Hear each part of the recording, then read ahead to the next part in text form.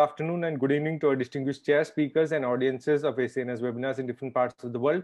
Today is the 8th session of our anniversary edition of webinars, and we are again blessed with the presence of two great speakers and chairs with us. The first speaker for today is Professor Joachim Ortel from Germany. Professor Ortel is a full professor and chair of neurosurgery at the University of Saarland, Hamburg, Germany. He is the Vice President, International Society of Minimally Invasive Spine Surgery. He is a member of the Committee of the Neuroendoscopy, WFNS, and Executive Board Member of the World Spinal Column Society. He has received several awards and honors for his outstanding contribution towards neurosurgery. He is a noted author who has published more than 150 original peer-reviewed articles, mainly on minimally invasive surgery, and more than 22 book chapters as well. He has also been a part of more than 800 presentations in medical conferences. He is a scientific chair and reviewer for more than 20 neurosurgical journals. He is the owner of several patents for medical devices together with surgical companies. We are extremely honored to have him today with us as a speaker for our webinars. He'll be talking about advantage of endoscopy in spine surgery. The speaker for the second session of today is Professor Junming Zhu from China. Professor Zhu is the professor in the Department of Neurosurgery at the second affiliated hospital, Zhejiang University School of Medicine, Hangzhou, Zhejiang Province, China. He is a board member of the Neuromodulation Committee of the Chinese Medical Doctor Association and vice president of the Zhejiang Association Against Epilepsy. He is a board member of the 7th Functional Neurosurgery Committee of the Chinese Medical Association and Hydrocephalus Task Force of the Chinese Society of Microcirculation Neurodegenerative Diseases Committee. His research works are mainly focused in the management of normal pressure hydrocephalus, intractable epilepsies, Parkinson's disease, and other movement disorders. In recent years, he has published more than 20 papers at home and abroad and participated in compilation of 6 professional books on modern neurosurgery and modern epilepsy. We are extremely honored to have him today as a speaker for our webinars. Today, he'll be talking about surgery for intractable Rolandic epilepsy. The chair for the first session of today is Professor Nikolai P. Professor Nikolai is the consultant neurosurgeon and spinal surgeon at the Belfast Health and Social Care Trust, Belfast, Northern Ireland. He has a special interest in complex spine surgeries, endoscopic spine surgeries, minimally invasive spine surgery, and traumatic brain injury. He is a member of several societies, including World Spinal Column, and AO Spine. He is a member of the WFNS Spine Committee as well. He is a noted author with several publications in various peer-reviewed journals. He is an invited faculty to various workshops and conferences conducted worldwide. We are extremely honored to have him as a chair for today's session of Professor Joachim Ortel. The chair for the second session of today is Professor Takamichi Yamamoto from Japan. Professor Yamamoto is the Executive Vice Director of the Seirei Hamamatsu General Hospital, Hamamatsu, Shizuoka, Japan. He did his fellowship from the New York University Langone Medical Center, USA, and is a fellow of the American Epilepsy Society and also a member of the Epilepsy Surgery Society of Japan. He is a prominent member of the Japanese Neurosurgical Society, and we are extremely thankful to Professor Yamamoto for accepting our invitation to chair the second session of today's webinar.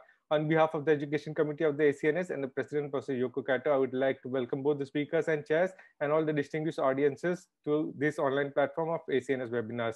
A special welcome to Professor Shubin from China, who is our main mentor, and we sincerely thank him for arranging Professor Junming Zhu as a speaker. And a special welcome to my dear friend, Dr. Satish Kannan, who is a consultant neurosurgeon at the MGM Healthcare, Chennai, India, and he is our special co-host for today.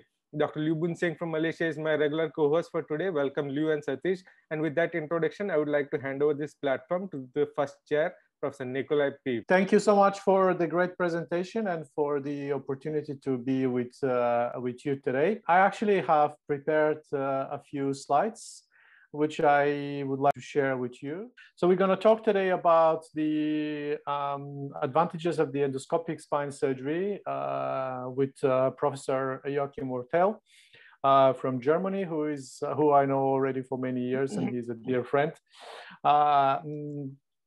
So I just decided to share with you this slide. Shortly the development of the modern spinal surgery. As you can see, the complex spine surgery started from early 40s in the past century, and now we have so many options which we can implement. You can see that in that graph there is many options, including many options for the different kind of surgeries. According to company data that I got from 2019, this is just before COVID, I guess things have not changed much. Now, only 3% of the surgeries are performed in a minimal invasive fashion worldwide. but about 30% are performed already minimally invasively in the United States. So shortly, I'm going to comment on the concept of surgery. What is the surgery? Surgery is performing a procedure that is deeply inside the body. So you have to create a surgical path, you have to perform the surgery and then the procedure, and then you have to go back and you have to close the normal tissues. And despite we follow the normal anatomical paths, we inevitably destroy normal functioning tissue and we leave fingerprints, footprints behind. So the modern drive of the surgery, any kind of surgery, and including spinal surgery, is to try to leave less footprints and less fingerprints behind us. And this is the minimal invasive surgery. So it's a good definition by McAfee from 2010 on what is the minimal invasive surgery. And this is a surgery that that gives you less collateral tissue damage, measurable decrease of the morbidity, faster functional recovery, and you still reach your goals. You still reach the surgery goals as with the open surgery.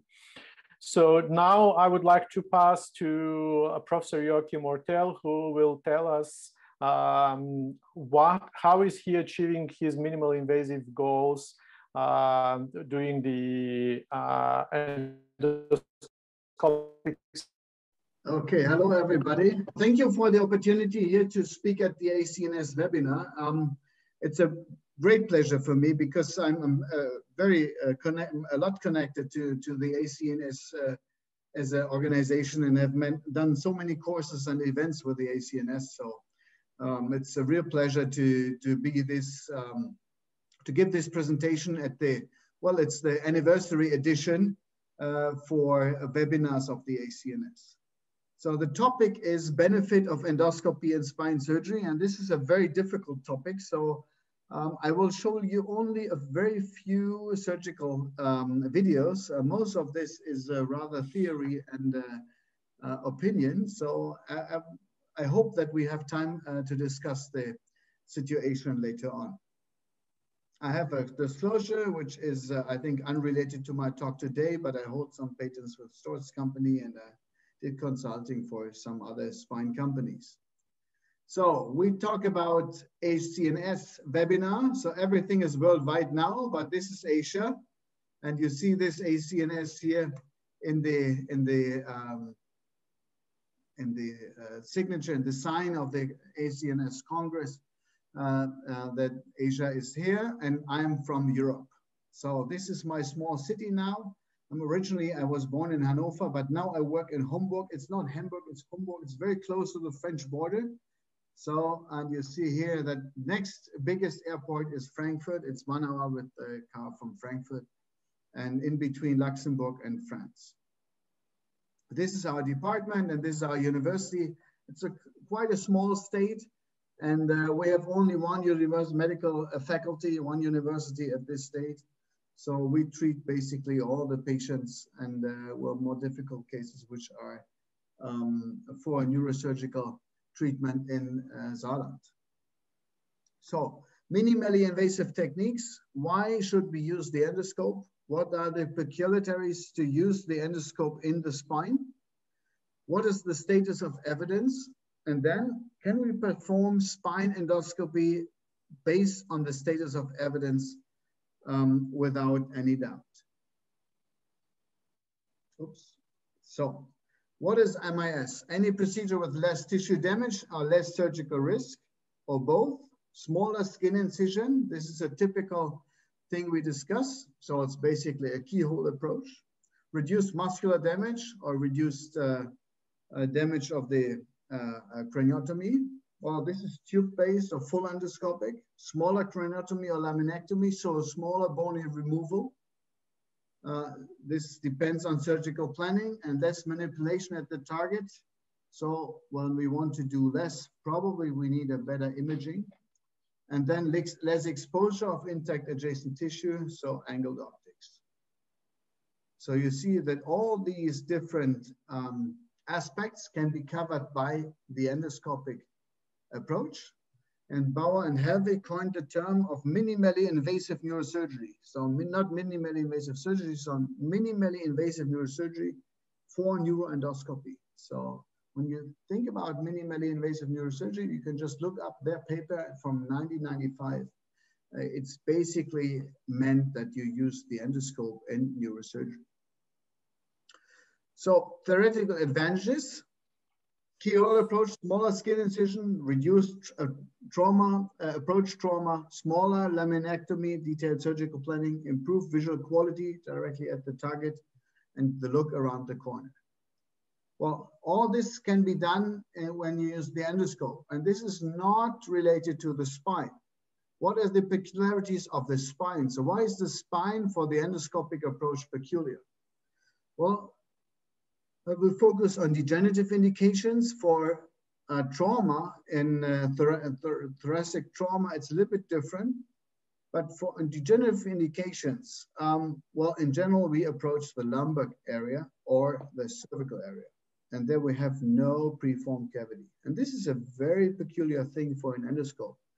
When you think about gynecology, when you think about urology, when you think about ENT, even when you think about neurosurgery, brain surgery, endoscopy and ventricular surgery, you always use the endoscope to maneuver within a cavity. And this is very different when you think about endoscopy in spine surgery. Usually we have no cavity, so we have to create the space. So we have to do a trauma to create space to maneuver the endoscope. Also, we have very good results with the microsurgery.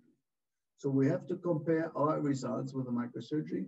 And then we need sufficient decompression of neural structures. So it's not only that we want to limit the extent of the approach, so we want to harm the intact tissue as minimum as possible. We also need sufficient exposure to decompress the neural structures. So we discussed already, just when we think about the peculiarities of the spine, we discussed that endoscopy and spine, well, we have to make some compromise. And then if we have to treat deformity and instability, usually, well, the endoscope is of a minor importance. So theoretical advantages when you compare an approach endoscopically performed to the standard surgical technique, well, then we have a small skin incision. This is a big advantage. If it's just 2-3 millimeters difference, it's not a big advantage, but if it's a difference between 5 centimeters and 8 millimeters or something, it's a significant difference. I think more important is the reduction of the muscular trauma. If you have to detach the muscle tissue for a long distance, it's different, or you go just transmuscular and you don't see anything in the follow-up MRI. Then we have the option to have less bone and ligament removal because we just go directly to the target area. And then because of the very high magnification of the endoscope gives you all the details with a much better imaging. We might be able to do a more focused approach. And with this technique, for example, not detach the ligament and detach the fat tissue from the neural tissue and decrease this postoperative scarring at the dura. And then actually we have a significant patient demand. So what are the advantages? We have better cosmetics, we have less post-op pain, we have no instability, we have less failures because mini opening, mini scarring, less failed back surgery. And we have more cases. Well, these are the theoretical advantages because this is not what all of us experience. What are the peculiarities? Well, there's a vivid controversial discussion. Should we use the microscope or should we use the endoscope? What is the difference? When do we do what? Well, there's a vivid discussion. Should we use an endoscopic tube-based system with a little bit larger opening, more trauma of the axis against a full endoscopic system with smaller trauma, but of course, more difficult manipulation at the target. And then there's a controversial discussion about the approach. Should we use a transforaminal approach or do we use an interlaminar? Well, when you look at the status of evidence, what is evidently better or not, then you also have to have in mind that all these different pictures here, they show different endoscopic systems. So there's so many different ideas and techniques how to perform an endoscopic case that it's very, very difficult to really compare one to the other.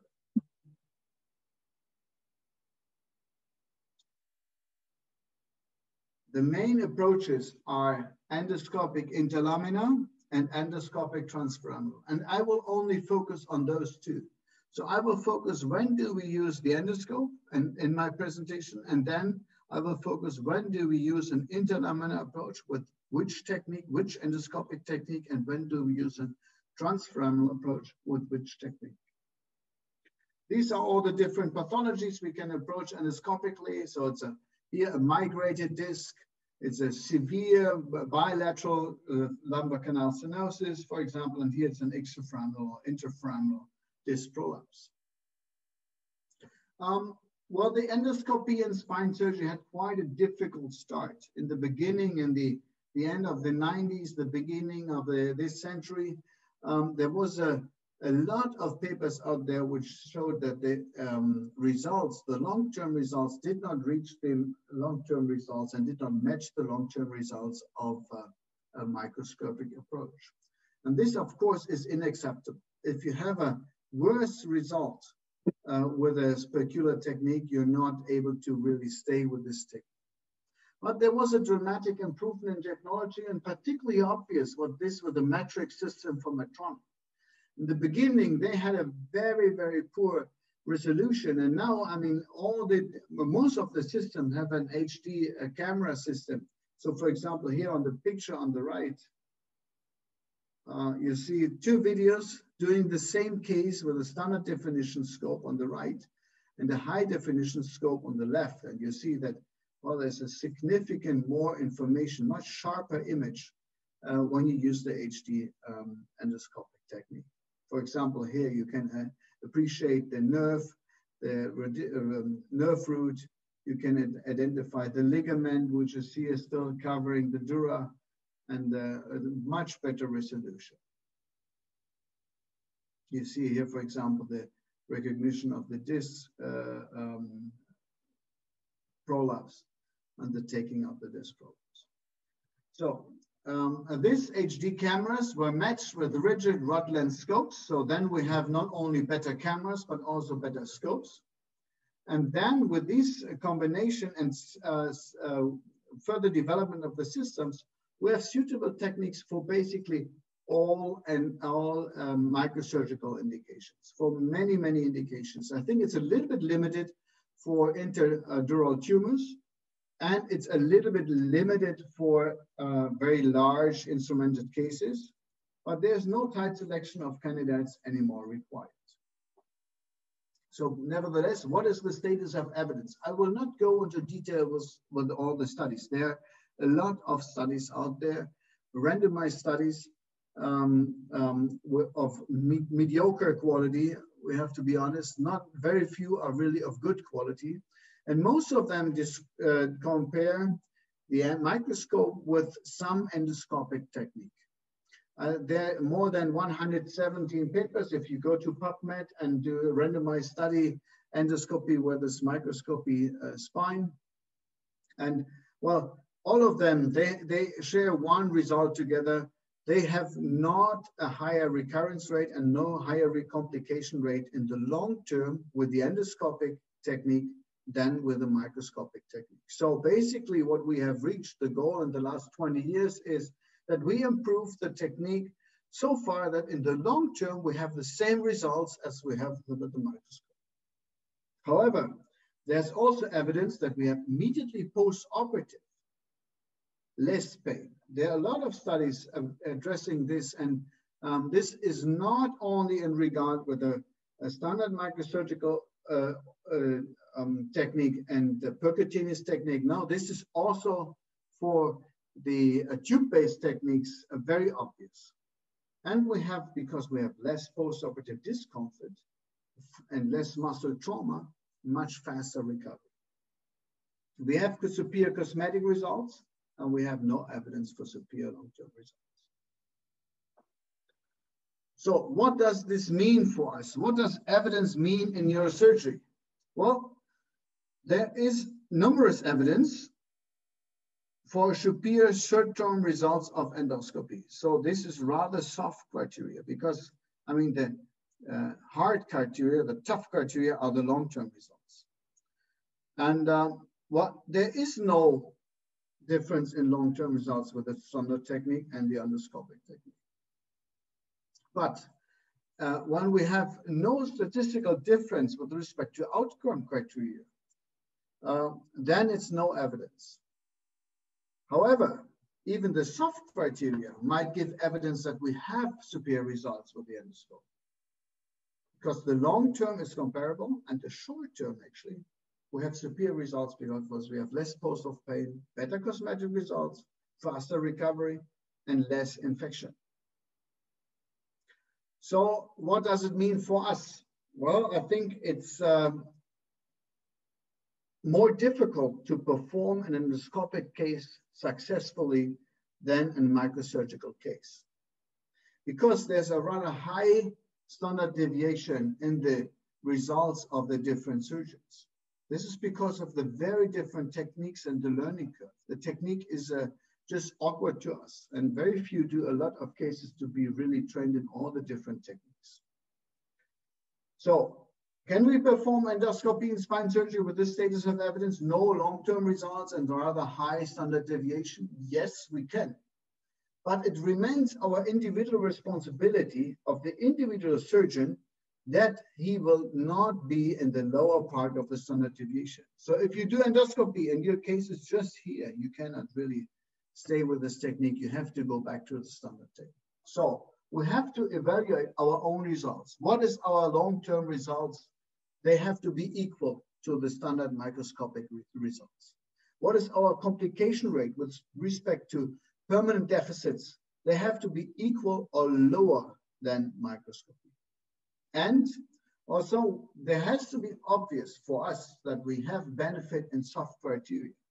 So I think because there is no strong evidence supporting the endoscope, we have the obligation to really analyze our own results critically and ask us for each individual procedure whether we are really able to achieve these goals. So same long-term results, less complication rate, less permanent deficits, and better soft criteria, faster recovery using the endoscope. So we have to ask ourselves, we are not allowed to be here. Okay, ideally, the endoscopic spine surgeons evaluate his cases itself. And then the surgeon noticed that actually his results are, well, the long term, even at the very high level of this significant standard deviation. So what is our own philosophy? I will not go into details with all the different techniques. There are just so many different techniques available now. But as I said, there are two basic principles. One is a tube-based system. So you have it under air. You use an endoscope and a tube, and you manipulate with bimanual technique. And then there's another system. It's a percutaneous system where you just have one irrigation channel, a suction channel, and one channel for one instrument. So basically, this is a so-called full endoscopic technique. Also, we have two different main approaches. One is interlaminar or translaminar, so the standard from posterior, or we have a transforaminal approach. And I will tell you now what our philosophy is to use the endoscope for. So we use tube-based systems for any migrated sequestration, for any bone scarring or calcified pathology. So when we think we have to do more manipulation, for the level F5S1 almost exclusively. And of course, if we want to implant a cage, we use the T-lift cage, we use the tube-based system. The full endoscopic percutaneous system we use for soft disc prolapses, particularly extrafemoral. I think this is an ideal indication. Interfemoral for discitis, and if it's a non-migrated medial disc prolapse, well, we can also use it. It depends on the height of the disc and on the approach, whether we come then from lateral transfemoral or we do it with a medial tube-based system. What is the technique we use for the tube-based system? It's basically the same system we use, the technique for any microsurgical case, so prone position, and then skin incision, dilation of muscles, so a very focused approach directly to the target. And then the inter or translaminar fenestration, localization of the dura and the nerve root, and decompression, root decompression, sequestrectomy, and evacuation of spinal disc segment if indicated. So it's a transmuscular approach, paramedian skin incision directly to the target. So very different from the microsurgical approach. You might think that it's a subtle difference, but actually it's a big difference because you never expose the dura that much when you have a sequestered disc you want to take out. And then we come from posterior. So transmuscular directly at the target. No detachment of muscles, no big exposure, no bony removal, no ligament removal, only minimum approach. What is a typical indication? Well, right now in our hands, actually the lumbar canal stenosis is taking over. It becomes more and more patients having this problem, and more patients we undergo endoscopic decompression. One of the big changes came from the various studies investigating lumbar canal stenosis and the need for stabilization. Since there's very, very weak evidence, actually no evidence to use stabilization in the uncomplicated lumbar canal stenosis case, we more and more do this endoscopically. So this is a standard technique. Standard case here, you see the lateral recess on both sides is significantly narrowed. You can think here it's a level 4-5, that this is actually the nerve root L5 already compressed right at the axilla. And this is the situation intraoperatively. So we come unilateral approach, and you see we usually, first thing is to analyze and find the facet, and then you stay just medial to the facet. And with a diamond burr, we vaporize the tissue. And in the midline, we start to expose the dura. First step is to expose the dura in the midline, and then we go from midline lateral, because to detach it slowly. Sometimes there's significant scarring in these lumbar canal stenosis cases, but here, in this case, a very ideal case. So this is the ipsilateral decompression on the right side. And then the contralateral decompression follows. It's actually quite easy to do the contralateral decompression with this endoscopic technique because the optics are angled, 25 degrees angulation, and then you just need a drill. Without a drill, it's not possible to put in these small cut in the contralateral lamina, and then you do detach the ligament and resect the ligament. Well, actually, I think for the lumbar canal stenosis case, in my opinion, this is the best endoscopic technique.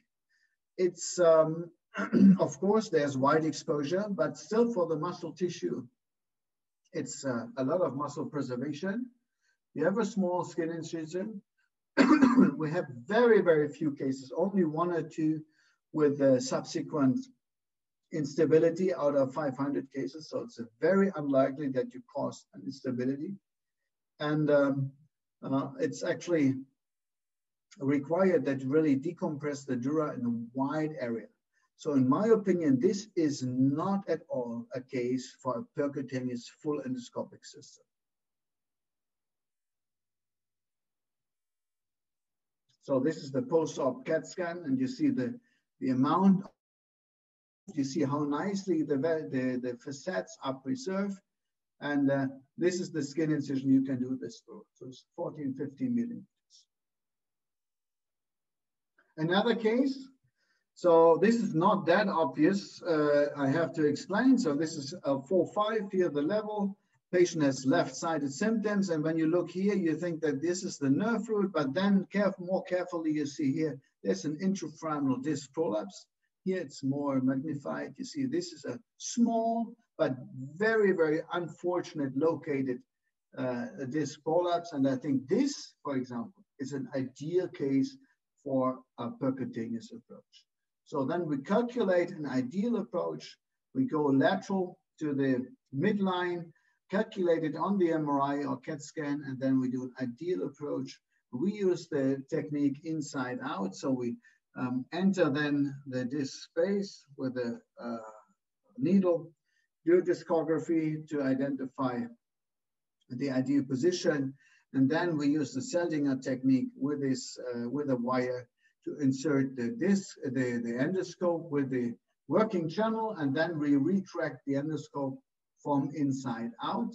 The disadvantage of this technique is, of course, that to some degree you might increase the perforation, but since we do this almost exclusively in sequestered discs, extrafemoral, they all have a perforated annulus, so I think this is not a problem to do so. So here you see the far lateral approach, standard approach, only one instrument, so irrigation and suction channel. And the approach is to some degree difficult, but when you use this technique only in this approach for extrafemoral disc prolapses or for discitis, it's a very, very straightforward, sorry, fast technique. And you see, easily you can use this technique to take out the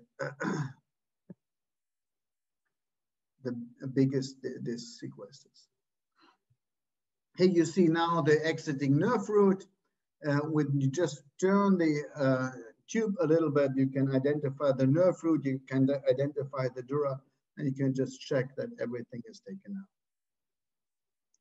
The radicality itself is less than with a tube-based system, so you have to believe, and even with a tube-based system, is less than with the microsurgical system. So, I mean, the radicality for disc space evacuation and disc material removal. So you have to believe that it's ideal just to decompress the nerve tissue and then not to further evacuate the disc space very thoroughly. But there are many studies out there which show that there's basically no difference if you evacuate the disc space or not. So this is a typical case. Shear endoscopic time in these cases, 7 minutes. And this is what we took out. Skin incision, well, we call it a single stitch procedure. So it's usually 6-7 millimeters. So a little bit less than with a tube-based system. So in my opinion, endoscopy will play a significant role in the future.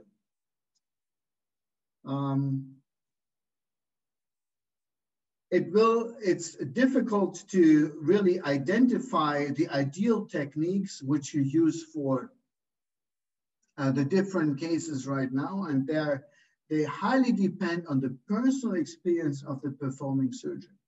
And this is actually, I think, my take-home message. We have a lot of responsibility. We have to really evaluate carefully our own results. And it's possible that somebody uses a percutaneous system for distinct indications with very, very good results. Then he has to stay with this, or she has to stay with this thing. But I think it's the individual responsibility of the performing surgeon that we really evaluate our endoscopic techniques and our endoscopic results. I'm convinced that endoscopy will play a significant role in the treatment of degenerative spine disease in the future. However, since there's no evidence for superior long-term results, we have to really evaluate critically our own results. And it's a little bit, well, it's a refugee side for the art of surgery, because really here we have a lot of freedom to use the different endoscopic techniques, but we also have a lot of responsibility, really to achieve perfect results. So when you carefully evaluate your own data, then I think, and you have better results, then you can proceed. So in our hands, we perform mainly tube-based endoscopic cases in lumbar canal stenosis. Well, you can argue why lumbar canal stenosis. Well, lumbar canal stenosis, I think, is a good indication for microsurgery as well, but at least in one level or in two levels, you can reduce the muscle trauma significantly. So the post-operative wound pain in these tube-based systems is very subtle.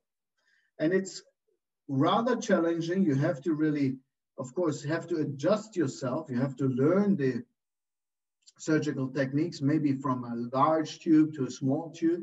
But then I think lumbar canal stenosis is a very good indication for a tube-based endoscopic resection.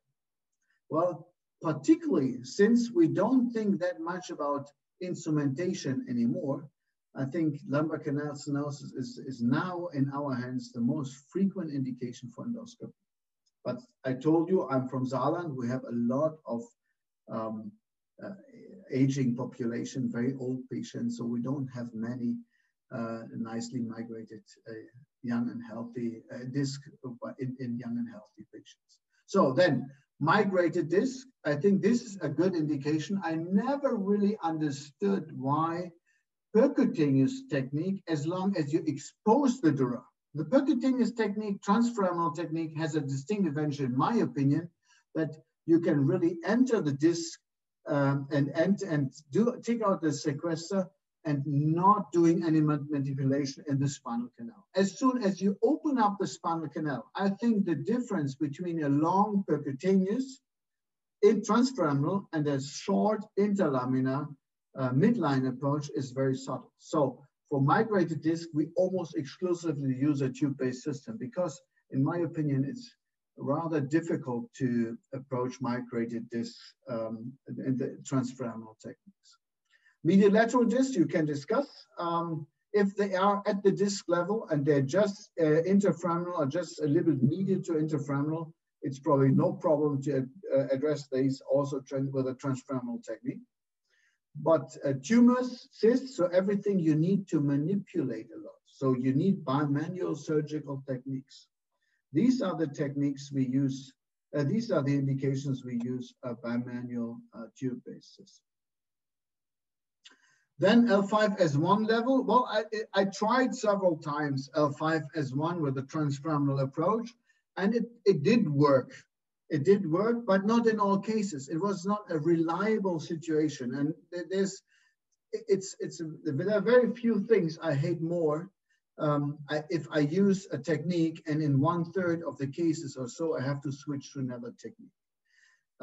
So L5S1, we almost exclusively do now with the interlaminar tube-based endoscopic technique. And then any instrumentation. It's quite easy to put in a TLIF cage in TLIF fixation, or for example, a cage in the ACDF. In these situations, we use a tube-based systems.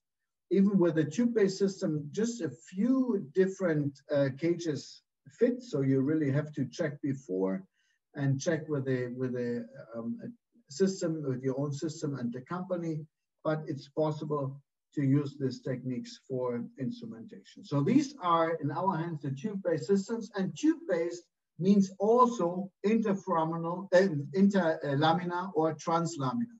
So basically a posterior approach, we almost do tube-based. Then transfemoral or shear endoscopic cases. Well, actually, any extrafemoral disc prolapse and intrafemoral disc prolapse. This situs cases, we don't have to do fusion just for evacuation of the abscess, particularly if you have a psoas abscess coming with it. Those are ideal candidates for a shear endoscopic approach. But then medial lateral, non-migrated disc prolapse, it's a matter of debate, sometimes so, sometimes so. But anything which is migrated and the level at 5S1 right now, we don't do with a full endoscopic transfemoral system anymore. I thank Dr. Burkhardt, who did collect most of the data. Dr. Linster, who is the vice chairman now in my department for collecting all these data. Dr. Zenger, who is our endoscopy fellow, and Dr. Mikoli, he's one of our research residents for endoscopic spine from Naples. And I want to point out our endoscopy week. So we hope that this year we have the 10th Hamburg Neuroendoscopy Week. It's in the first week of September. It will be 3 modules, and actually it will be combined with the International Society of Minimally Invasive Spine Surgery World Congress. We hosted in 2018, and we will do it in 2021 again, because the Asian situation was so unsecure that it could not be done in Asia, where it was actually scheduled last year. So we have hopefully a nice workshop and conference in front of us. And if you're interested, just send me an email, or to here you see the email congress at .neurosurgery@UKS, so University Clinic Saarland.eu, and then we will get back to you. And this, with this, I thank the team of the Department of Neurosurgery for all the support, and I hope that we have a couple of questions. Thank you so much for listening. Thank you, Joachim. It was, as usual, a pleasure listening to your highly educational lectures. So I can see that you, from what I remember from before and knowing you for a while now, you have initially started with the tube-based systems, but I can see now you are also doing pure endoscopic with transforaminal. And my question is, do you always prefer tube for the interlaminar, or you go also with the endoscope, with the full endoscopic system for the interlaminar? Well, the thing is, it's a problem of caseload. I think we have. We really have not that many soft discs. We cannot approach transforaminal, and so if we have a migrated disc, we usually do it with the tube-based system. The only thing I think where we have probably significant cases would be L5S1. L5S1, there we have soft disc prolapses, which nicely could be approached with the interlaminar with the percutaneous system, but right now we don't do it. Okay. We have done a couple. I mean, it's not that we never have done it. We have done a couple, but it's not like a routine that we automatically do this in the percutaneous technique. We just have not enough cases at this level. But this is a nice indication. We often have a large window, large fenestration, so it's easy to come interlaminar, but we don't do it routinely, no. And my other question is, if you have a lateral disc at L5S1, would you approach this with the endoscope, or you still will go with the tube? L5S1 extraforaminal probably we would do with the endoscope. Interforaminal we would do with the tube-based system or open, depending on the situation. It's even when you have a very high riding ilium, it's sometimes even with the tube-based system very difficult. Yeah, especially men with very, very high iliac crest. Yeah, I agree with you. That's getting more difficult. Yeah, okay. Well, I actually like so much your tailored approach, and I think this is a good way. I think that you having so many tools in your toolbox is you can deliver well with the tubular endoscopic system. You can deliver well with the full endoscopic system. So I think this is the way forward, and this is the best way a surgeon to develop his surgical techniques. Having different, as many as possible toolbox in the tools in the toolbox is helping you to tailor your approach according to the specificity of the case that you're dealing with. So I think that's what I'm gonna finish, and it was a great lecture, and thank you so much for that. There is one question I can see here. Somebody has raised hand. Ajit? Yes, it's a very, very nice talk on the probable possibilities of endoscopy, present and future. And my question is regarding the percutaneous endoscopic lumbar discectomy. So what are the techniques you use to prevent damage to the exiting nerve root? Because for a beginner, it is always in confusion when we introduce, even with all the radiology, everything, there is a chance of injuring the exiting root. How will you prevent, and what exactly is the docking point of your trocar when you do a percutaneous endoscopy, intradiscal or extradiscal, whatever maybe? Where are you docking it? Okay. I will make sure that this nerve root is not punctured in the first steps of this blind procedure. So I was a little bit fast, maybe. The first thing is you do a standard discography, basically a discography, and I think to do a percutaneous transfemoral approach, the first thing is you really have to have some experience, like in kyphoplasty, percutaneous discography. So all these pain procedures, I would call it, you are based on the radiology image that you are really, you feel at home doing the approach, doing the skin incision, and then puncture the different areas. I think this is the first step. And I think it's important that you have this experience because the technique itself, it's not a difficult bimanual technique, the transfemoral technique. It's rather that you really have to know where you are and recognize the structures. So the first step is a discography.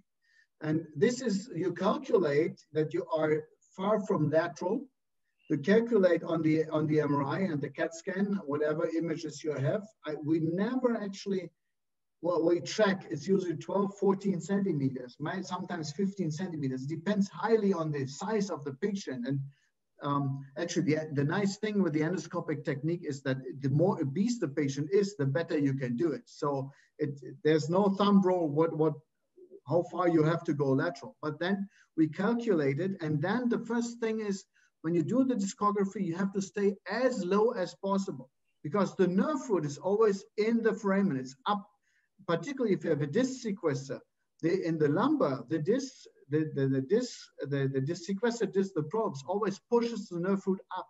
So the first thing is that you really enter the disc space and as low as possible from lateral. And then we do the discography. And then actually we use the inside out. So we go with the whole percutaneous system inside the disc. I mentioned this in the technique, maybe I was a little fast about this. So then you have, with this technique, really everything inside the disc. And then you pull back. And when you pull back, you notice the annulus, you notice the disc, the prolapse, and you just see the exiting nerve root in your way. You rarely see in the beginning when you pull back just the spinal canal. Mainly you're a little bit more lateral than this. And then actually it's quite easy to really grasp this, the prolapse and take it out. To be honest, this has never been our problem, the risk of nerve root injury. With this technique, we have 0 nerve root injuries in our case materials. But the problem with the transfemoral technique is rather that you don't take out everything. The intraoperative feedback that you have removed everything, you don't have this in the same way as you have it with an open exposure tube-based system. So usually what we do, we collect all the tissue, and then, I mean, if it's a huge one sequester disc as is in the video, you're sure that this is a successful procedure. But there are many procedures you cannot really take out a whole sequester. You take out some fragments, and these are difficult cases when you have to finish. But with this technique, we have no nerve root injury, literally not. I can comment your opinion, Nikolai?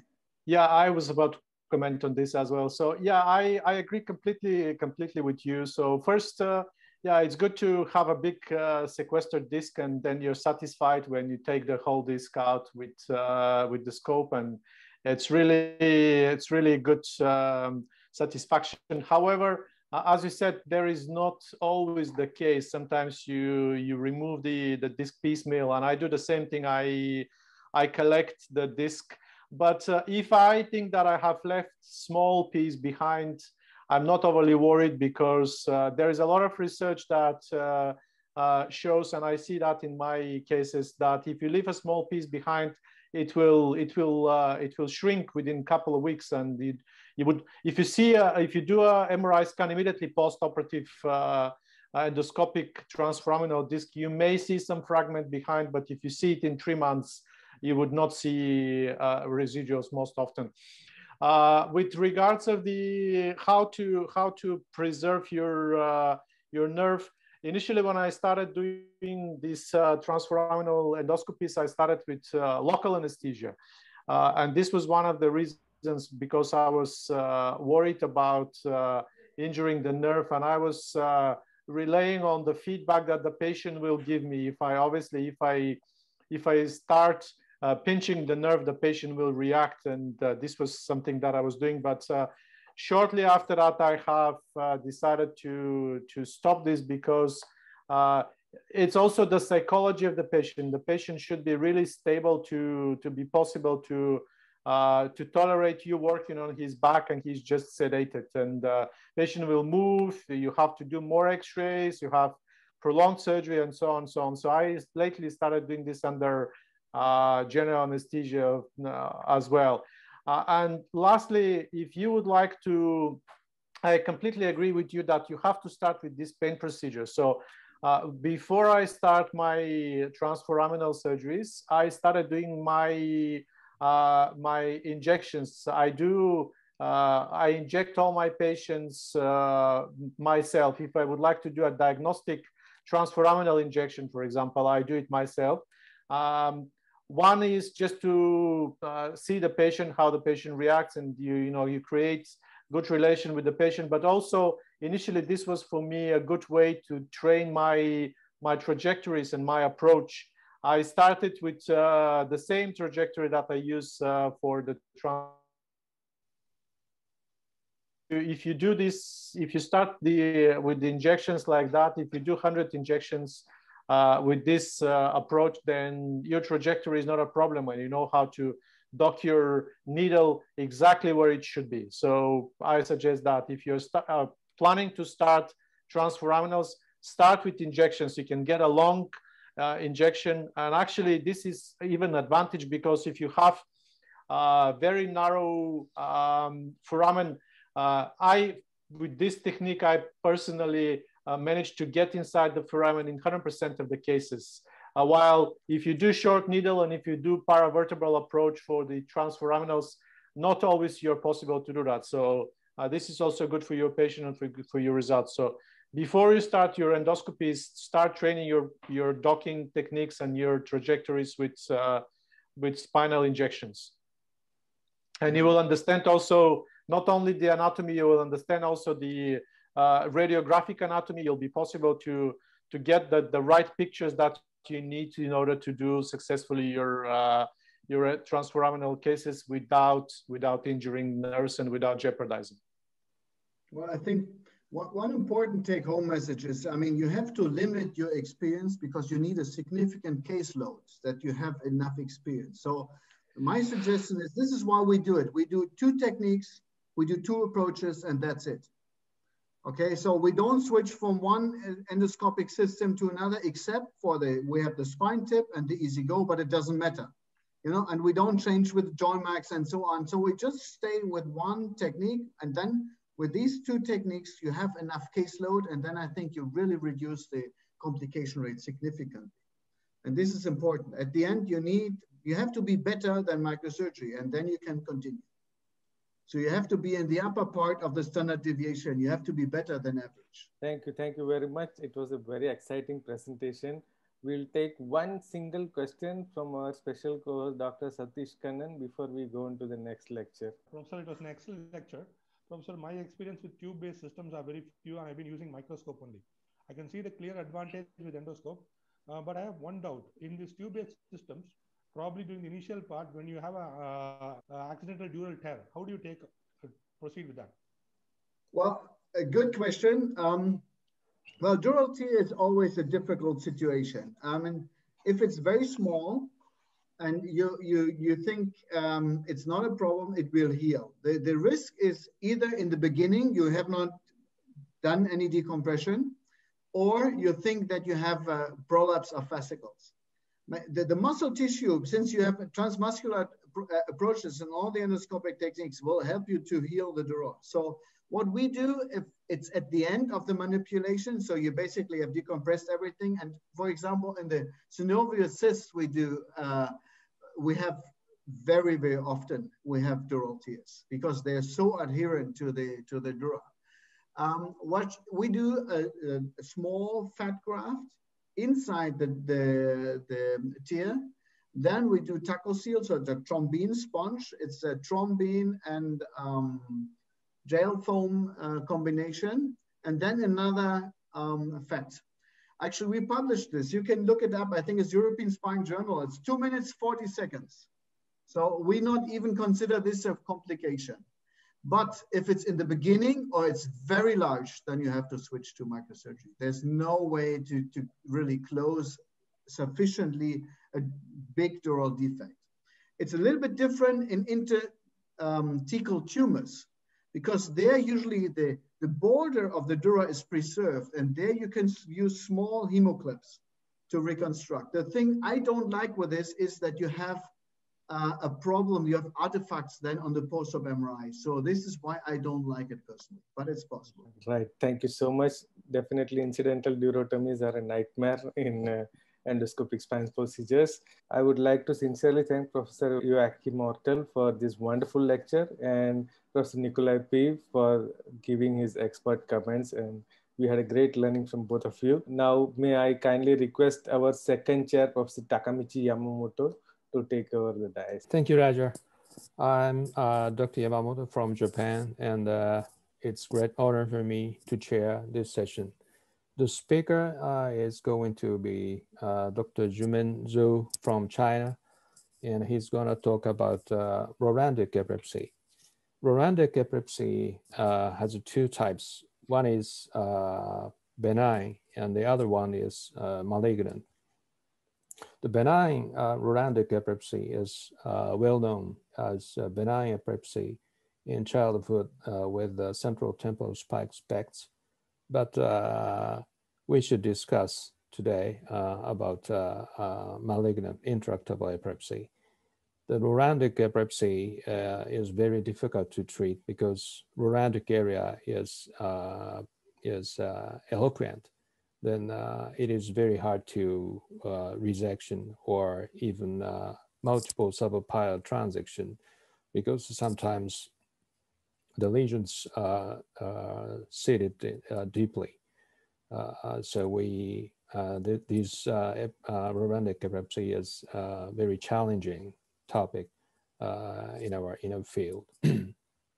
Dr. Zhou, can you start the lecture? Okay, good evening. Hello, everyone. My name is Jumin Zhu.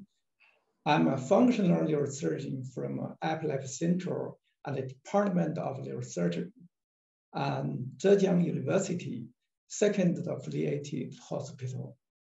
Today, I will talk about the surgical treatment of intractable Rolandic epilepsy.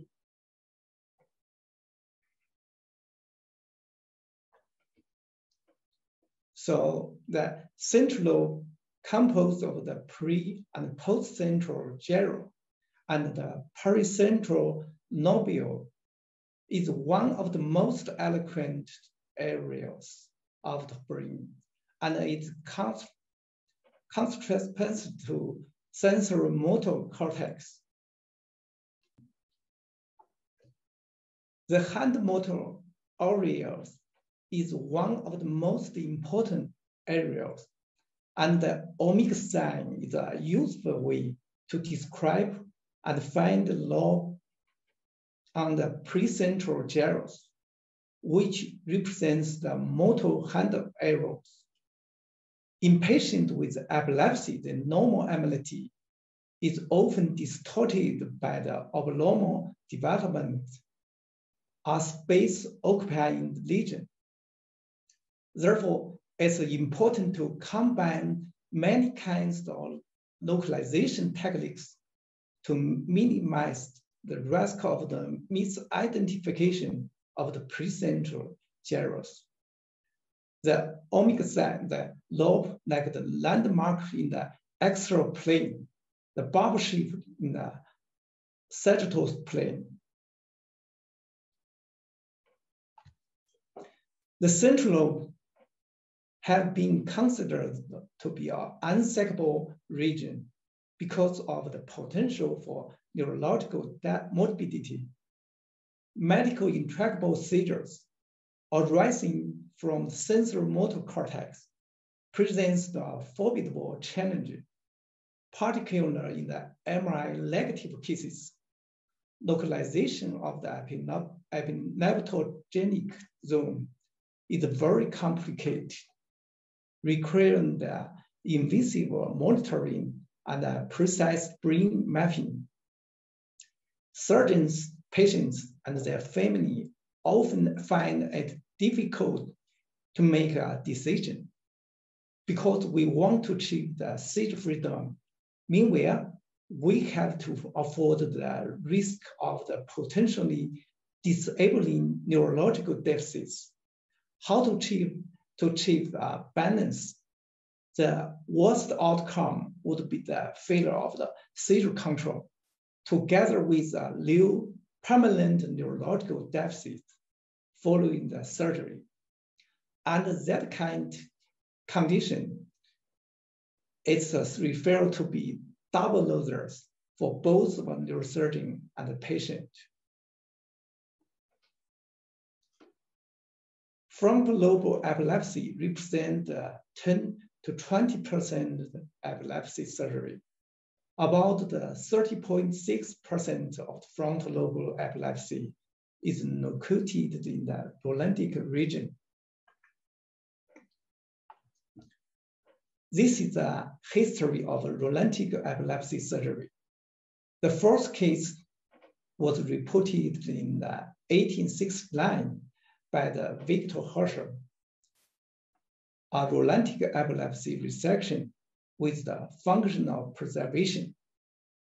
With development of SEEG, a weak craniotomy, cortical mapping, intraoperative monitoring, and other techniques, Rolandic epilepsy surgery has been gradually accepted by the neurosurgeon.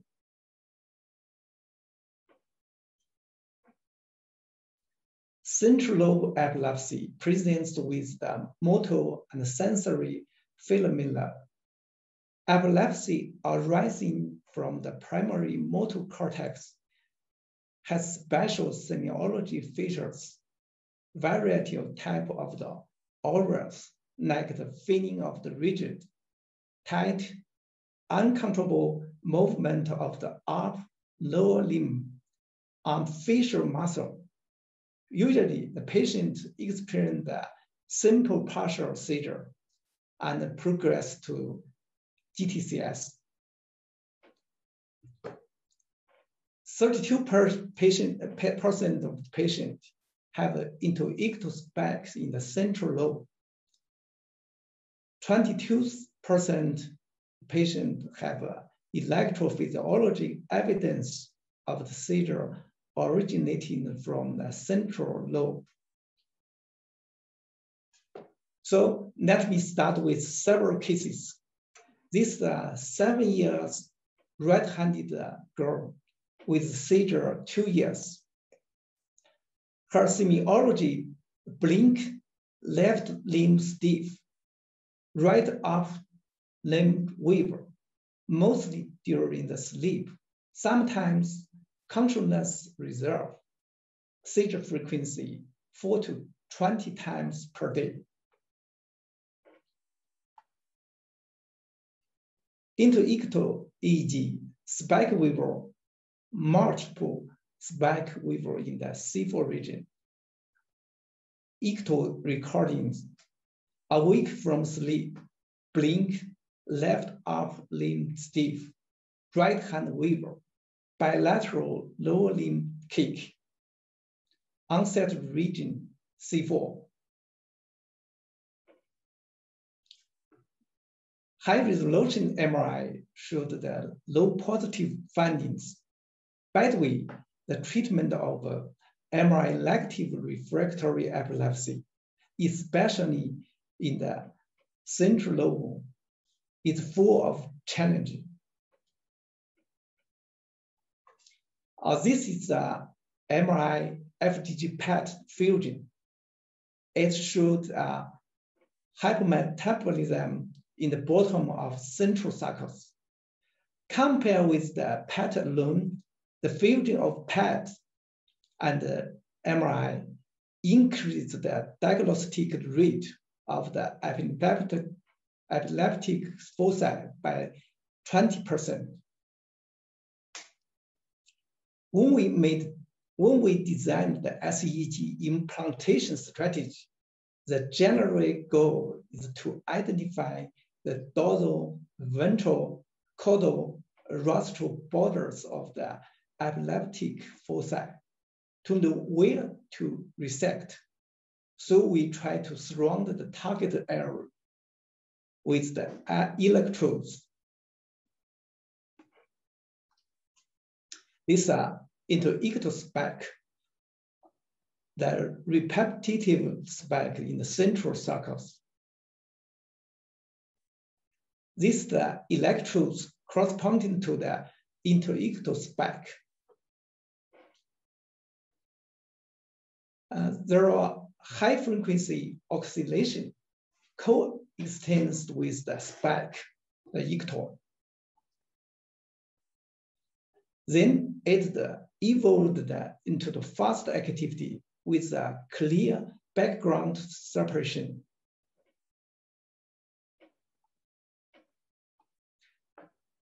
So this is the electrodes corresponding to the ictal onset. This is the planned resection area. Here we see that the lesion is at the bottom of the central sulcus.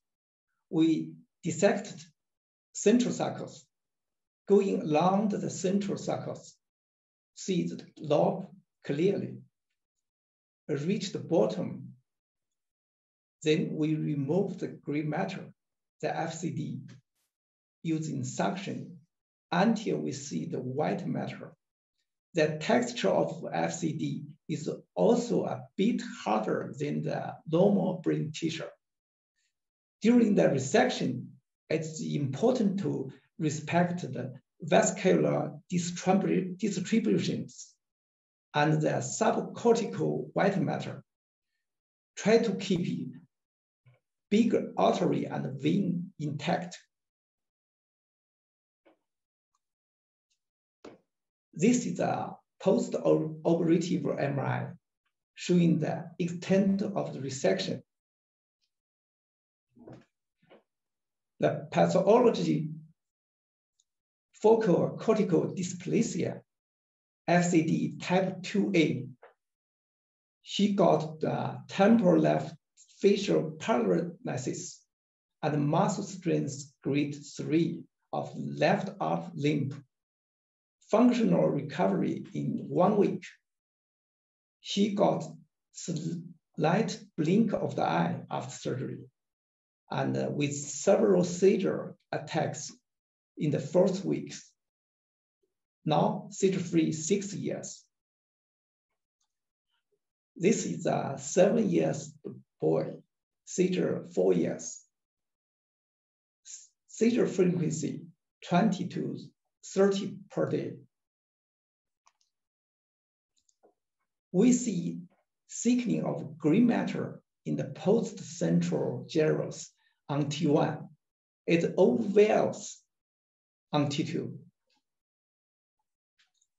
Here, we see again abnormal singular on the flare frequency in the central area. The PET hypometabolism area. Again, the SEEG strategy is the same as the previous case.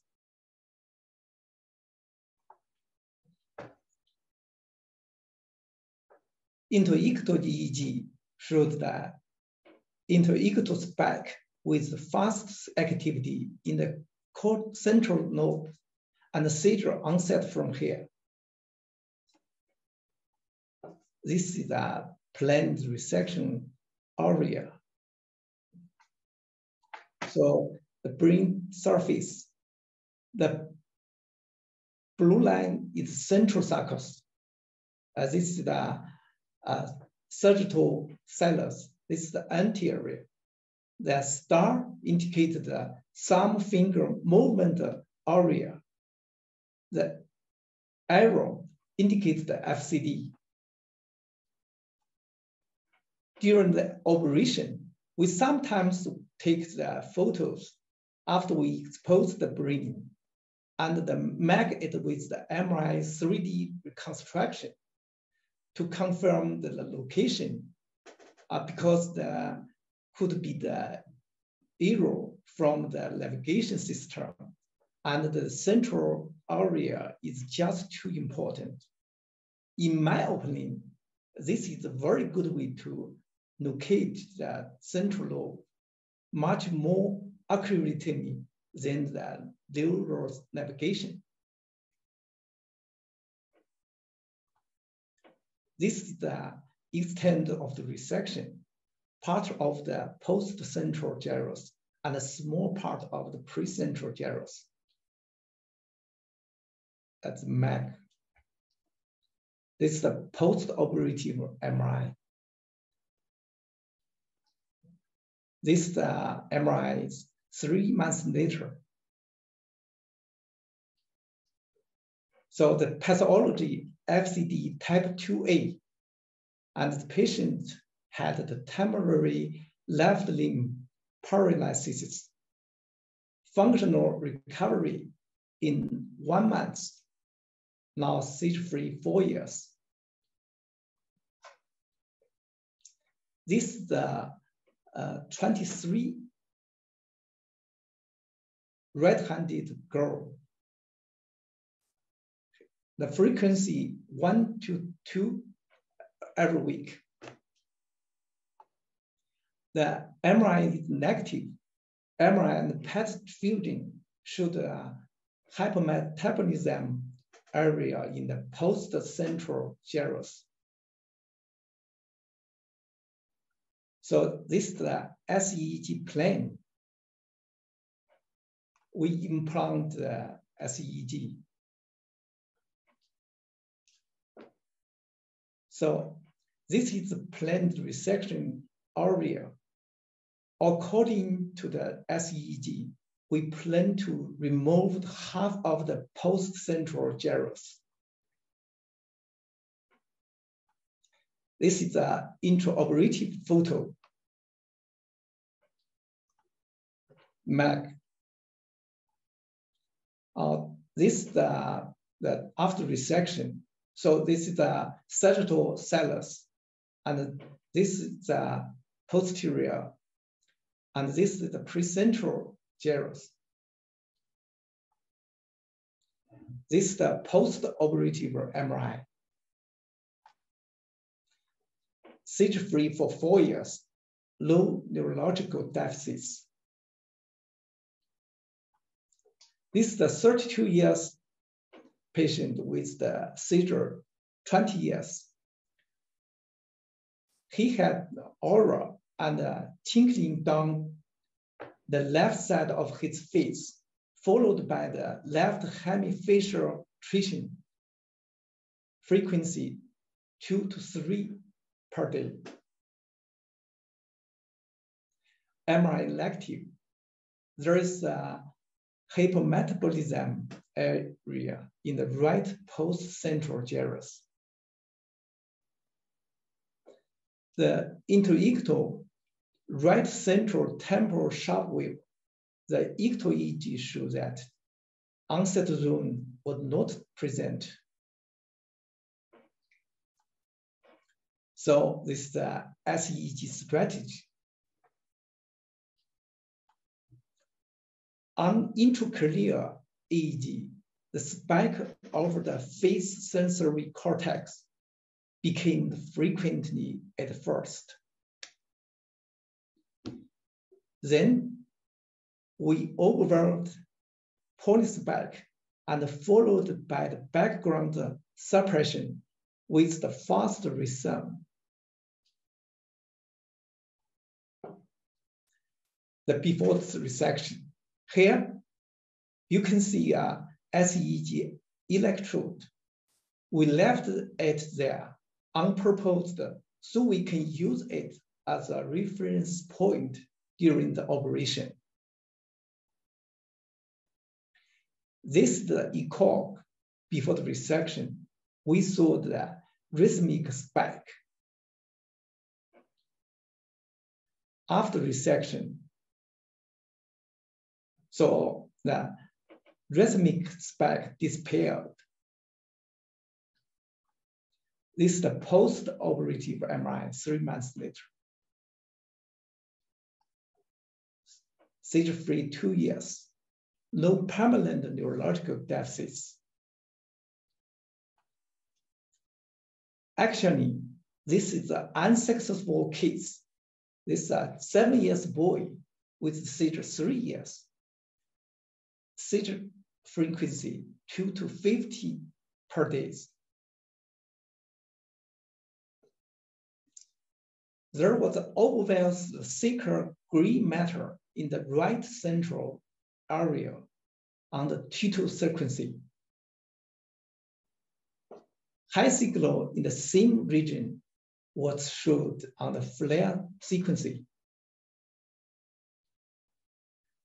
The PET focal hypomagnetism was consistent with the abnormal area in the MRI. The planned resection area. After 3D reconstruction, the black line on the surface of the brain represents the central sulcus, and the red area was planned resection region, including part of the post-central gyrus and the supramarginal gyrus. With the assistance of navigation, the exactly abnormal cerebral region was exposed. ECOG showed a rhythmic spike on this area.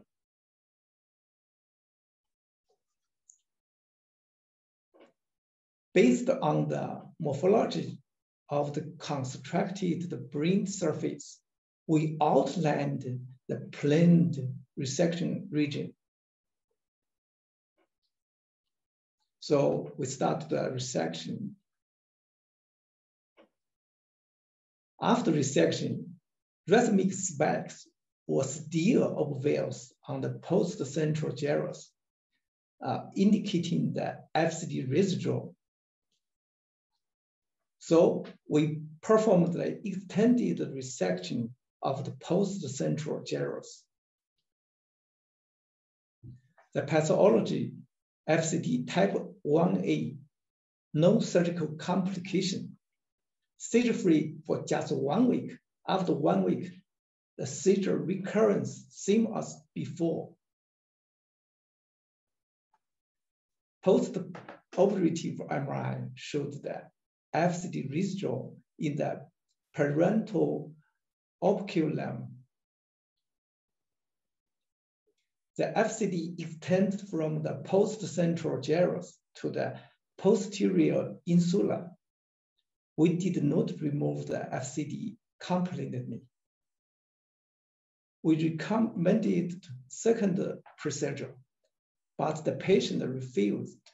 And unfortunately, the patient is now suffering the seizure, almost the same level as before the surgery. So this is 30 years ago with the seizure at the age of the 6 years old. Left facial twitching spreading to the left upper limb with the consciousness reserve in the most time, a seizure frequency weakening. MRI showed abnormal thick gray matter in the precentral gyrus. Many seizure attacks were captured with the video EEG. Inter-ictal spikes maximum at the FP2 and F8. Ictal EEG is not naturalizing. However, the ictal slowing may be more rhythmic on the right. 3D reconstruction imaging showed the localization of the FCD right in the precentral gyrus. The PET MRI fusion indicated that area of the hypometabolism was limited in the precentral gyrus and the precentral sulcus.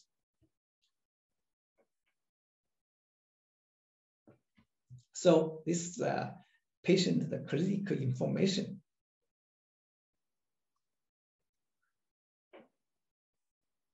We performed the SEEG with line electrodes in the precentral gyrus, post-central gyrus, and the frontal lobe.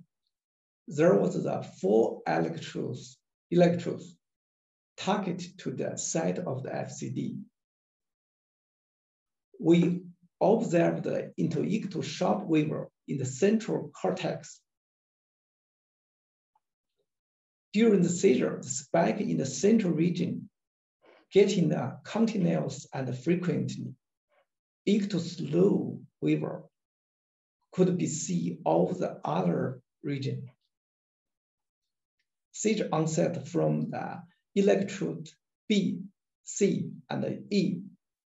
Continuous fast ripple evolved in the electrode D, E, and F. So on seizure onset, the fast activity was building up on the electrodes B, C, and E. We performed the brain mapping to determine the functional area.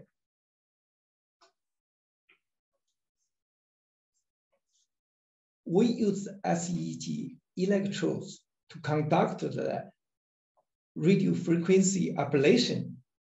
Seizure was significantly reduced. 3 months later, the seizure recurrence frequency was same as before. We can see that area of ablation was not enough according to the MRI. So we plan to do the resection surgery. This is the planned resection area, the yellow part.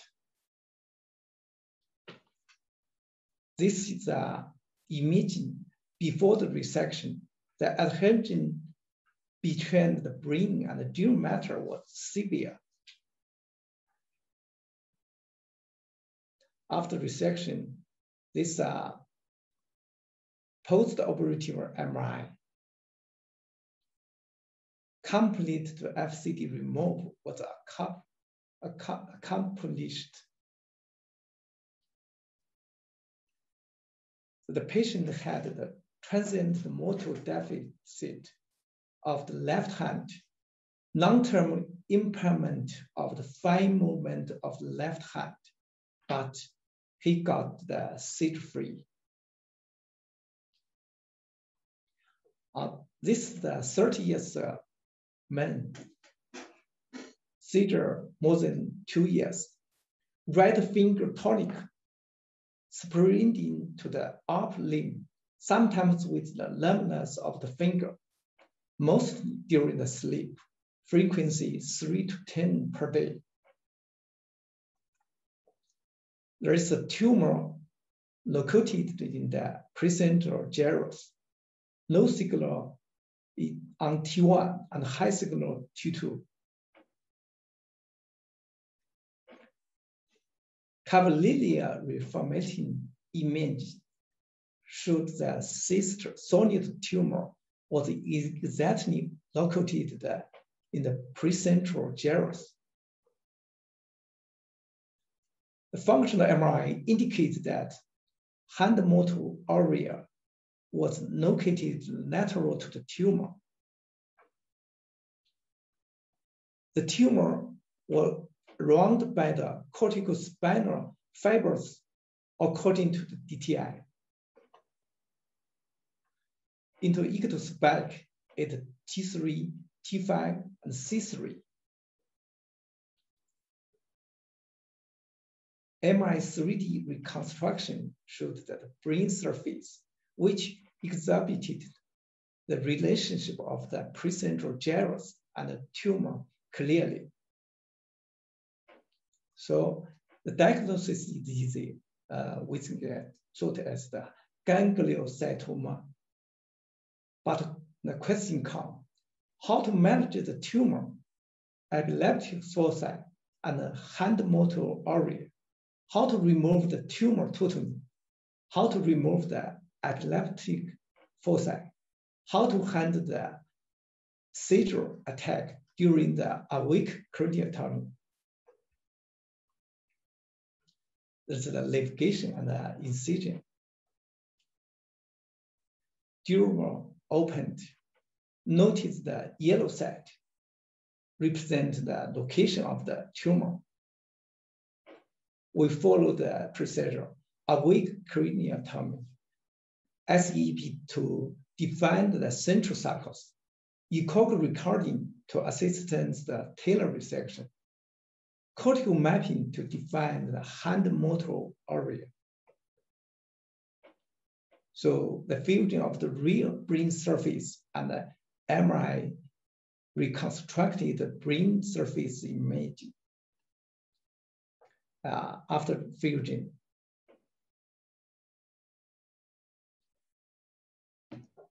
cortical mapping, standard precautions are taken as follows. During the mapping, most important, a supply of ice-saline is always available to stop the induced seizures. Mapping to define the hand motor area. This is the mapping. Mapping to define the epileptogenic zone. The ECOG rhythmic spike was recorded from the arrow lateral to tumor. Use of the ECOG can assist in the estimate necessary extent of the resection.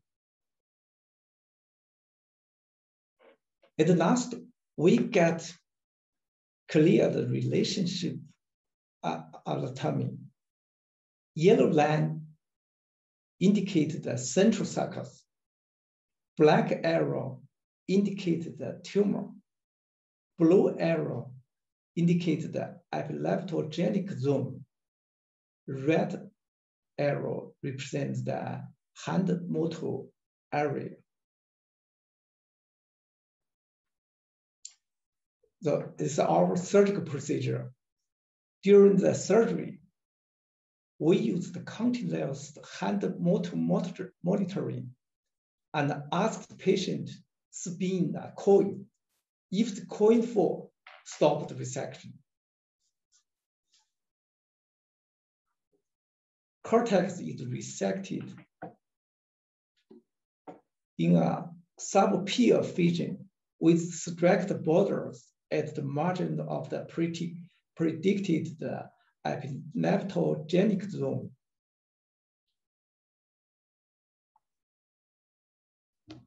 So we do the intraoperative MRI. We found a small piece of tumor residue. Remove the tumor residue. Resection finished. Post-operative brain surface. Post-operative MRI. curvilinear reformatting imaging 1 month later. The patient had no surgical complication. He got the normal life and work. Here, we report the outcome of central lobe epilepsy surgery in our epilepsy center. Total 13 patients. 11 of them was FCD. 9 of them took awake craniotomy. 8 of them had the transient neurological deficits. 2 of them had the permanent deficits. 61% of patients get the ANG score 1 and 2. So how about the outcome in the central lobe epilepsy surgery? In this paper, the 72.7% of became the seizure-free after surgery. About half of the central lobe epilepsy resection do not result in the new neurological deficits. Patients often report being satisfied despite the developing new deficits in half of them.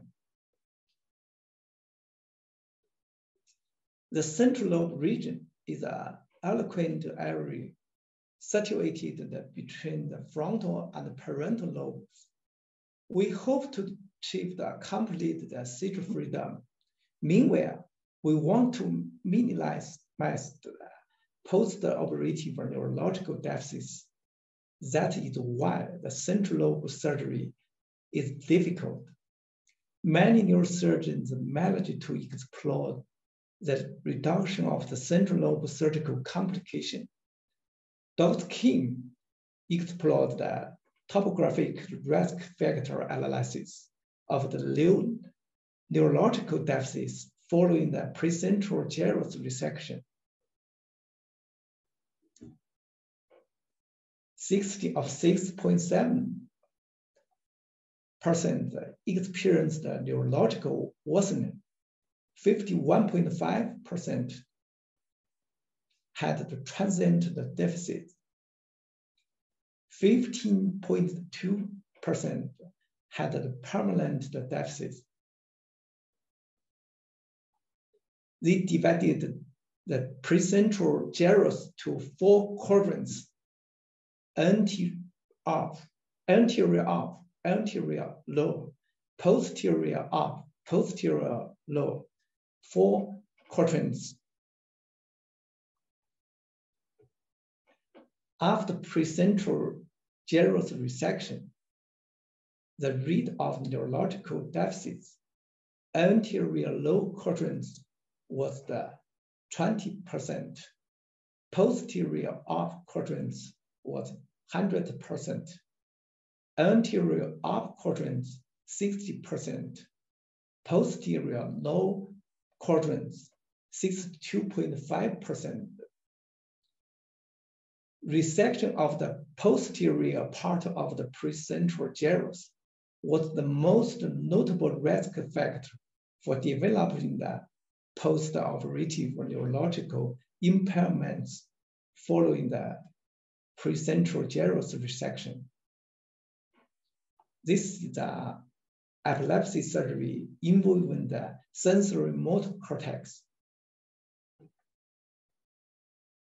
The best seizure outcome was achieved in the patient with the DNET, oligodendroglioma, and cortical dysplasia.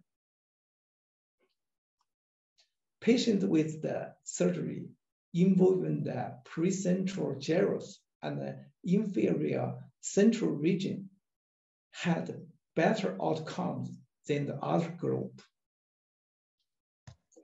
Superior and middle areas of the perirolandic cortex had the higher risk of the deficits.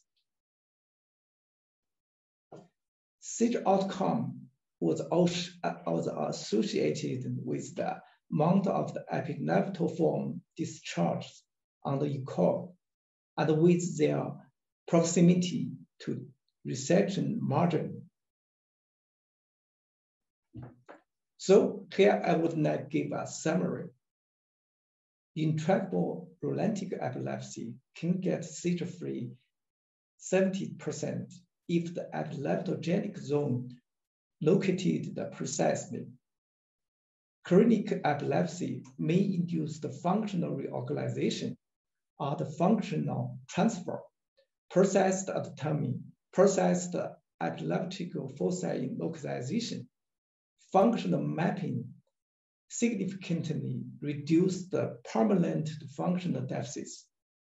Intraoperative multiple disassembling team are the safety guarantee by using the navigation, electrophysiological monitoring, awake craniotomy, cortical, subcortical electrostimulation. In one word, most central lobe epilepsy would be the seizure-free, could be seizure-free, and have low permanent neurological deficits by resecting the epileptogenic zone. This is all my talk. Thank you. Thank you very much, Dr. Zhu. May I ask you a couple of questions? Yes, please. Yeah, you always perform cortical mapping by depth electrode, right? Yes, every the resection in the central lobe, we use the cortical and then subcortical mapping. Yeah, but you still recommend awake craniotomy, even you perform cortical mapping with the depth electrode before surgery, right? Yes, because the patient have the SEEG implantation, so we can use the SEEG to the brain mapping. Yeah, I think that you perform ECG in every case. You don't use any. You don't use subdural grid and the strips anymore. Because no. this patient we implant the electrode. So in the epilepsy central, so every patient would do the brain mapping. With SEG. Yeah. Yes. Yeah. Yeah, and so most of the patient had the FCD, focal cortical dysplasia, and yeah. I think several cases had brain tumor. Is there any other pathology do you experience? In our case series, 11 of them were FCD. Only 2 patients, it's a tumor.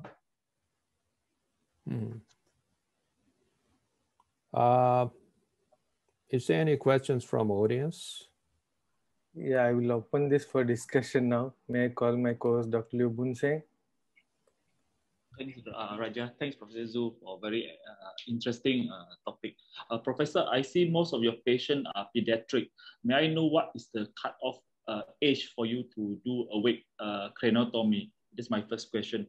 My second question, that if you say that during the awake craniotomy surgery, if the patient develop some MEP, reduction in MEP, or even a patient tells that the limb are weaker, so which are your aim now? Are you aiming to resect the area, epileptogenic area, or we stop the surgery with that findings? Because you did show one of your case that the patient developed temporarily hemiparesis. I wonder whether the patient also underwent awake craniotomy, Professor. Thank you.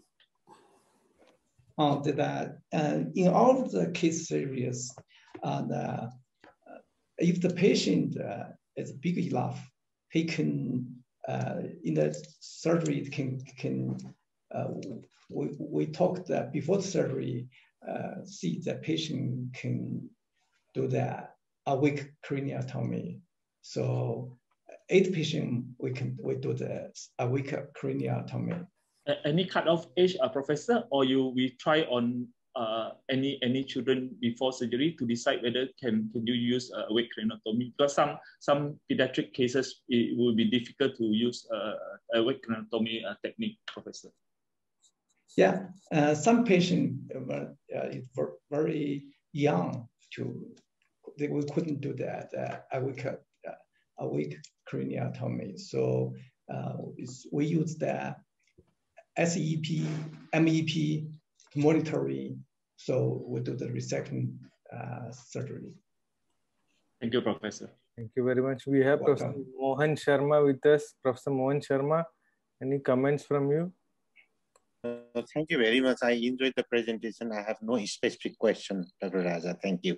Right. Thank you. Thank you very much. I would like to wind up this session for today. I would like to sincerely thank both the speakers and chairs on behalf of the Education Committee of the ACNS and the President, Professor Yoko Kaito, for their wonderful lectures and comments and supporting the ACNS webinars. A special thanks to Professor Shubin for recommending Professor Junming Zhu as well as arranging a WeChat broadcast for this webinar in his country. I would like to thank both our co-hosts for today, Dr. Liubun Singh and Dr. Satish Kannan, for joining me, and to all the distinguished faculties who have joined us from the rest of the world. So until we all meet on next Wednesday, it is bye-bye from all of us. Thank you very much for joining.